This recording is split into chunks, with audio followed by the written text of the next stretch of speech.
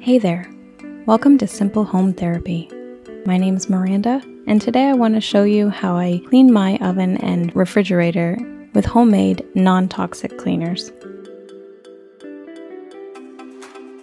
And if you like this video, a thumbs up is the best compliment, and please consider subscribing.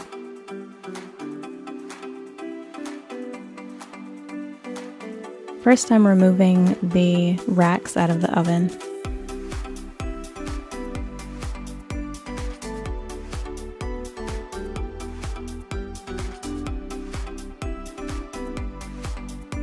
Then I'm going to make a paste just using water and baking soda.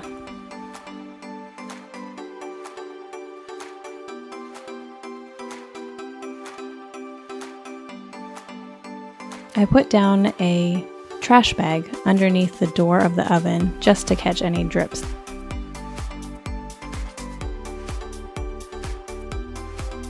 The trick to cleaning with baking soda in your oven to get off all those really stuck on food spots is to apply the paste very thick and let it set for about 30 minutes.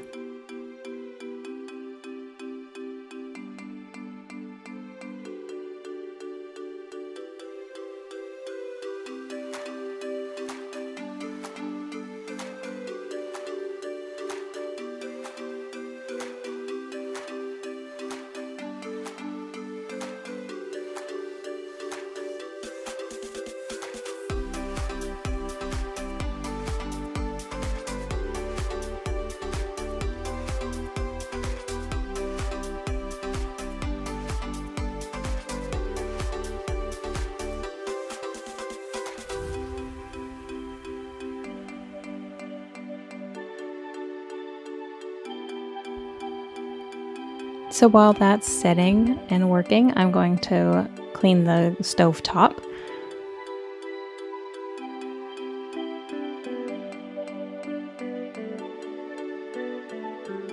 First, I'll remove all the elements and the drip pans.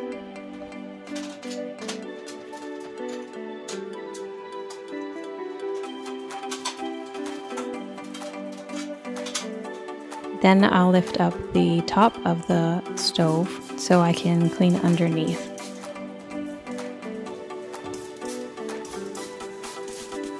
I'm just using my vinegar and water spray and a toothbrush.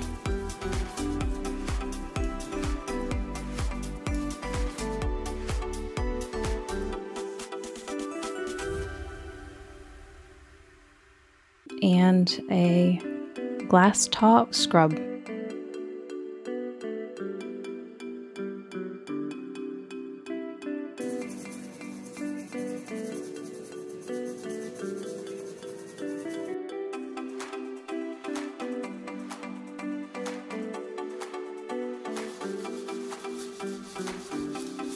I'm using a toothbrush to get into the vents in the front of the oven. They tend to collect grease and lint, and they're hard to get to, so a toothbrush works perfectly.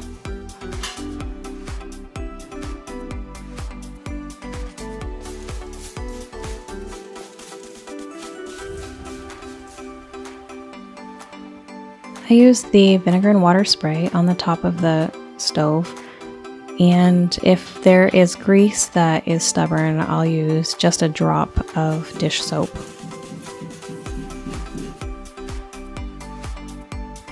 Again, I like to use the toothbrush in areas that are hard to get to, like underneath the knobs and around the clock surface area.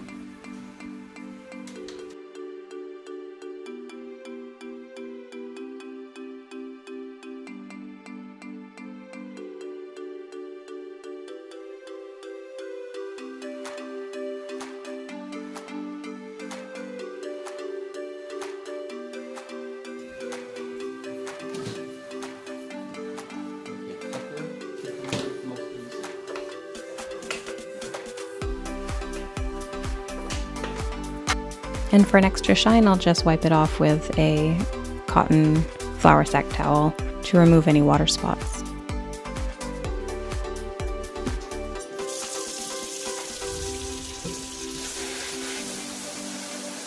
These are just inexpensive drip pans that I bought to put in the stove after we moved into this apartment because the ones that were left were quite dirty.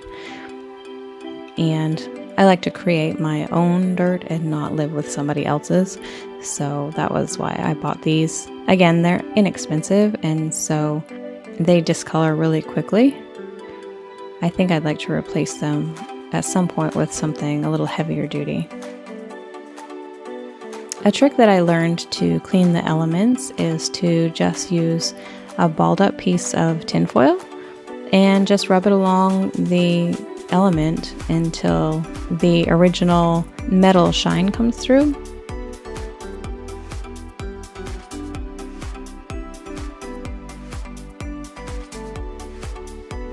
The elements will turn black after a lot of use, and this just brings back the original shine.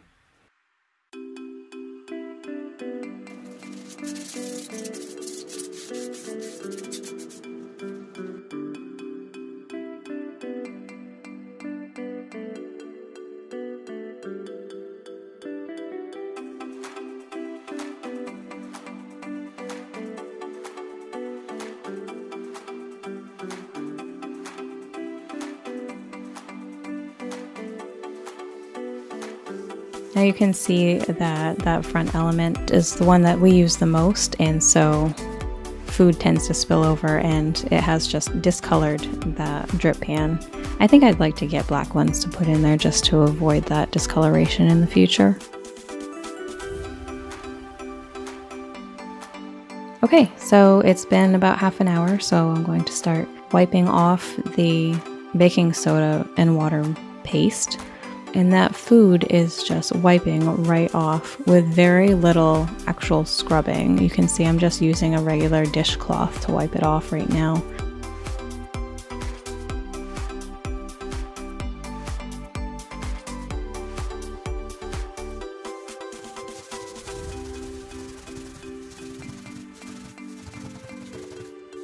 And then for some extra cleaning power, I'll just spray my water and vinegar spray on top of the baking soda paste and use my Glass Safe scrub to get off any little bits that are still stuck on.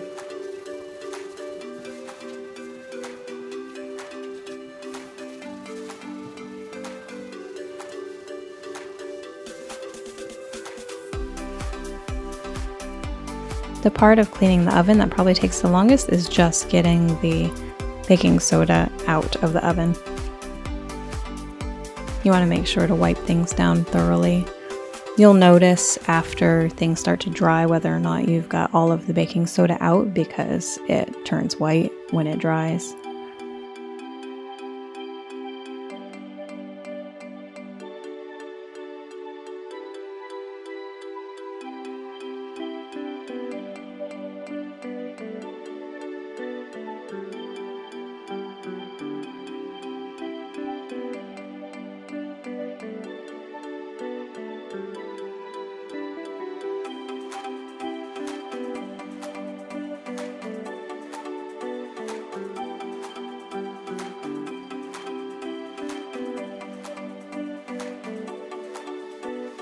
I love to see that door shine again.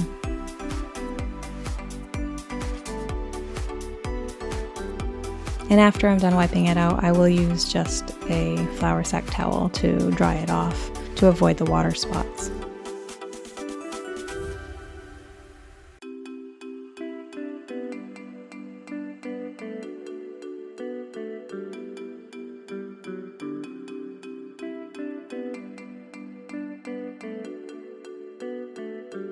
And for the racks, I just use soapy water and steel wool. Again, we rent this apartment, so who knows how abused this oven has been. And the racks will never look like new again, but at least I know they're clean.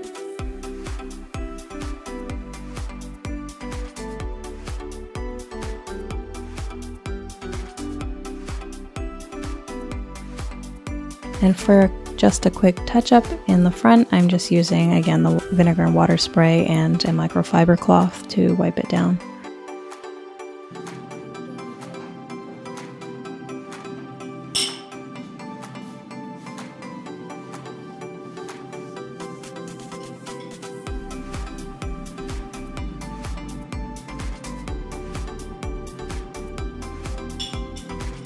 We're trying out a new veggie burger option. It was really good.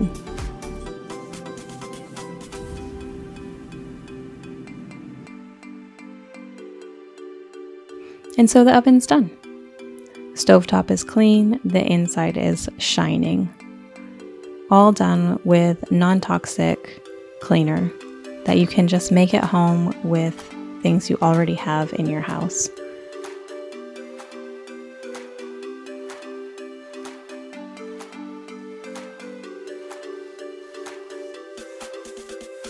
I've never actually seen an oven cleaner do any better than this.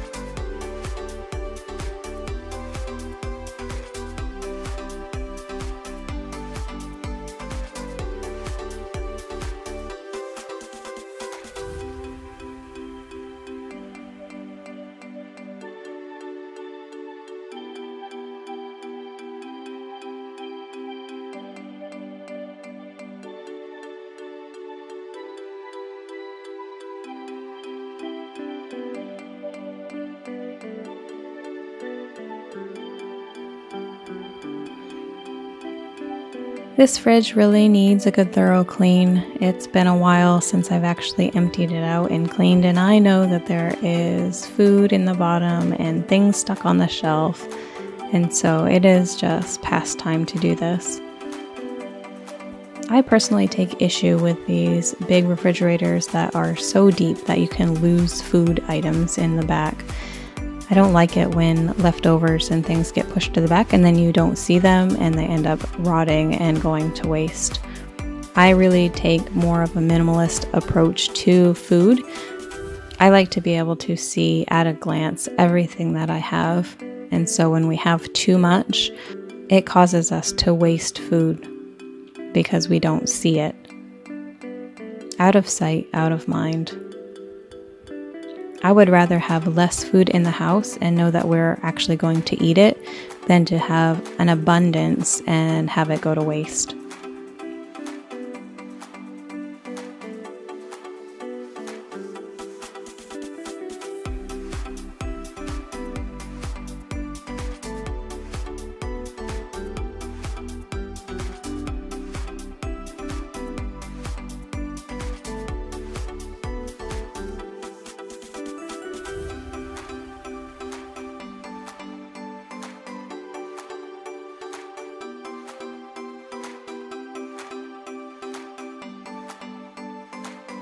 You can see the food that's just stuck on the shelves and underneath where the drawers were. And I don't know if this happens to you, but I always find hair and lint in the bottom of my refrigerator. Maybe it's just our household, but every time.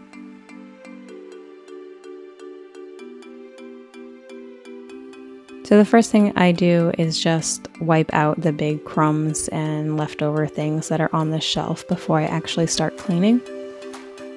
And where there's food or something stuck on, I'll just lay a wet cloth on top of it and let it set, so to loosen up the stickiness.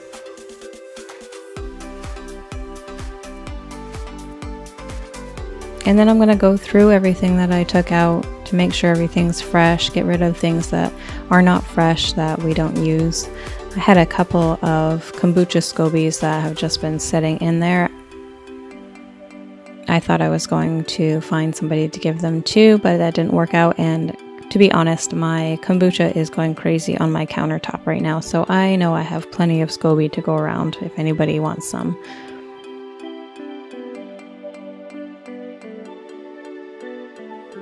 So this is a perfect example of something that was shoved to the back. I made some applesauce and it sat in the refrigerator for probably over a month, and it had pink mold on it.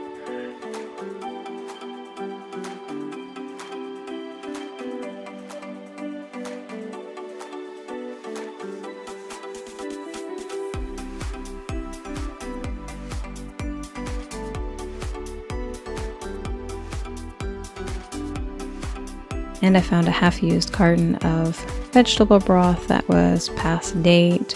I found half a jar of spaghetti sauce that nobody really cared for, so it wasn't getting consumed. Some black beans that had not been used in time.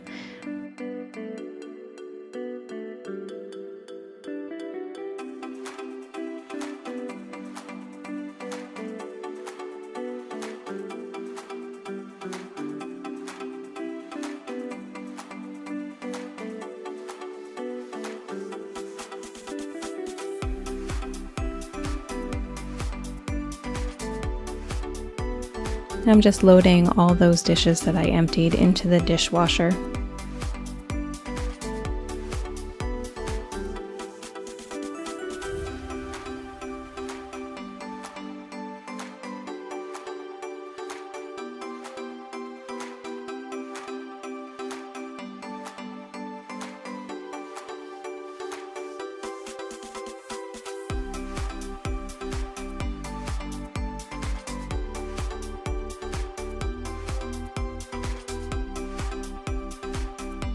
I'm rinsing out the bins with just some warm soapy water,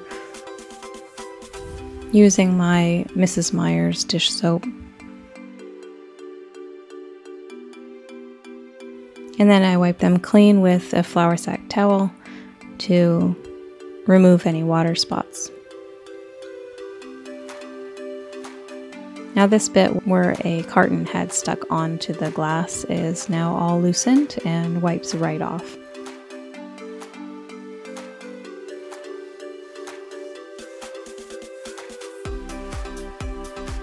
And this is just my water and vinegar spray, knowing that it is safe and non-toxic and I don't have to worry about it coming in contact with food items in the refrigerator.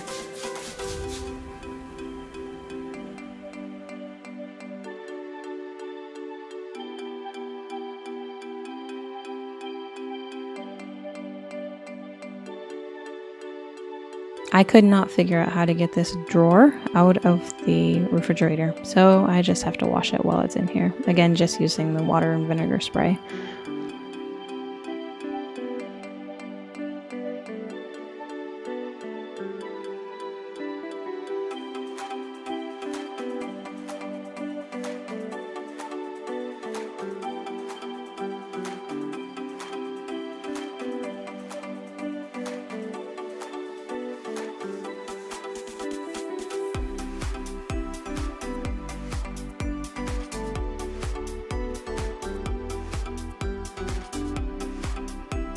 And then I'll put the food back that I'm keeping, as well as the drawers and the vegetable and fruit items that go in them.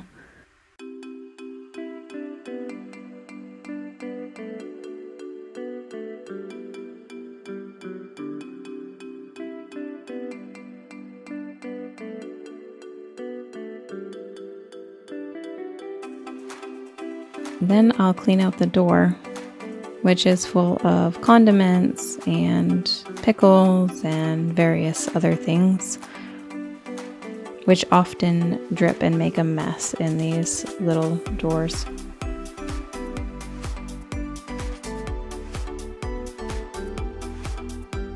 See what I'm talking about? I found the biggest hair in the bottom shelf.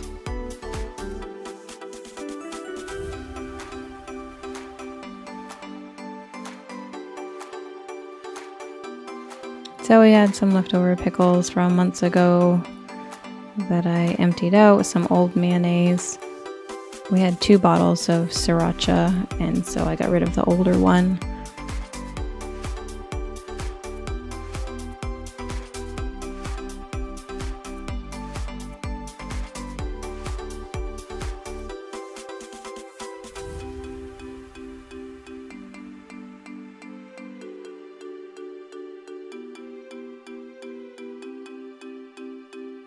And then just putting them all back in the door in groupings that make sense. Condiments, dressings, jellies, pickles.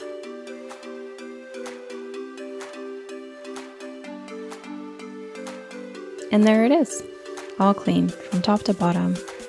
and I can see everything that's in there, which makes me very happy.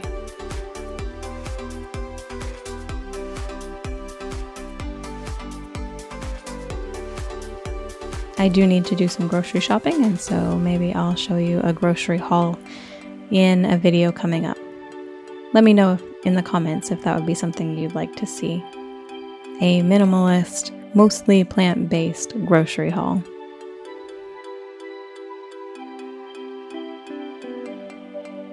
Well, I hope you found some inspiration in this Clean With Me video. Thank you so much for watching, and remember, a clean space and a clean heart will bring peace of mind.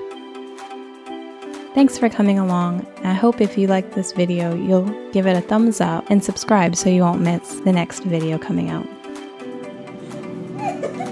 What happened, Ella? Tell the viewers.